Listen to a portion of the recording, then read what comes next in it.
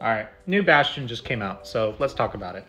Three really big important things about this card, and it's three skills. First of which being it counts as the original Bastion.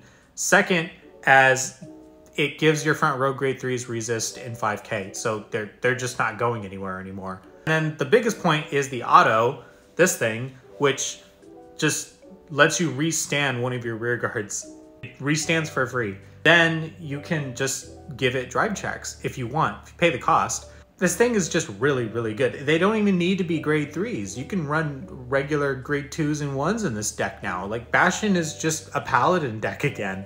And while he doesn't make a board, he just gives them protection and gives us multi-attack. Look how cool this looks!